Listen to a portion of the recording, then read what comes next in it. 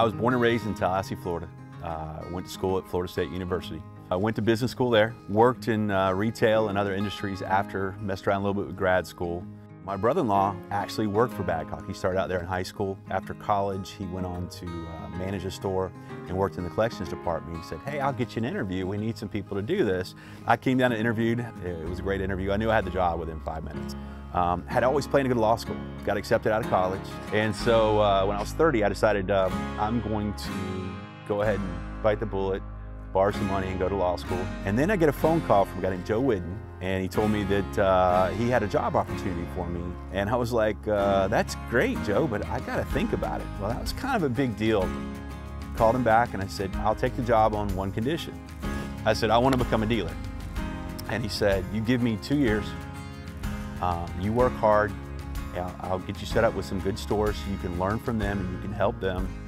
And I'll stand behind you. If you do a good job, I'll stand behind you and become a dealer.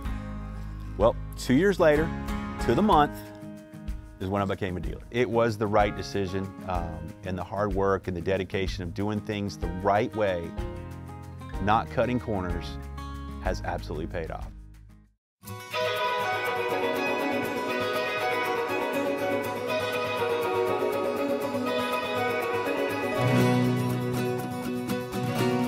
What are the advantages of becoming a dealer? You have a very unique ability to affect your community in a positive way, especially in a small town. When I would go to the grocery store, hey, Mr. Badcock.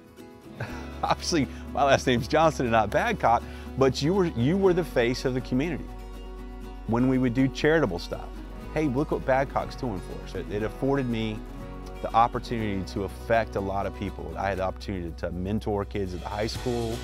I was going to say coaching, do mission trips. To me, it was never about a paycheck and making as much money as I could. It was really about what can I do to make the world a better place because I was here. If everyone works toward being the best Badcock dealers they can and being the best Badcock stores that they can, it only makes all of us stronger.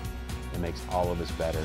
Seeing the hard work and seeing people enjoying what they're doing, it makes the job a lot more fun, that's for sure.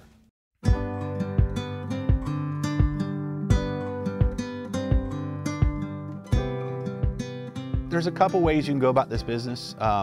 You can go with, I'm gonna spend as little as I can, I'm gonna keep my overhead low, that way I can maximize my profits. That's not the way we do business.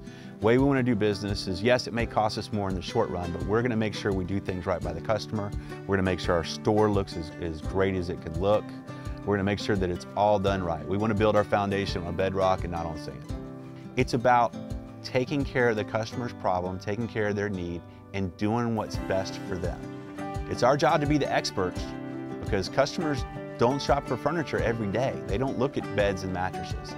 It's our job is to do what's right by the customer, and that's what treating them right means. Not selling them as much as you can, getting the right fit for their needs, even if it means they're spending less money. That money in the long run is not the most important thing. The most important thing is taking care of the customer because they'll be back if you do that. When a customer comes in, we expect them to be greeted pretty quickly. Obviously that's important, but we want to make them feel like they're at home. You can change the way they look at their home. They will be proud of what they have. They'll invite their friends over, their family over. I'm hosting Christmas this year because I got a new dining room table and living room from Badcock. Badcock gives us the freedom to do whatever we need to make sure that the customer is treated right. They have been around for 117 years for a reason, and I hope they'll be around another 117 years. I won't be, but Badcock should be. Because they treat the customer right, because they understand it all about our customers, and it's about doing the right thing.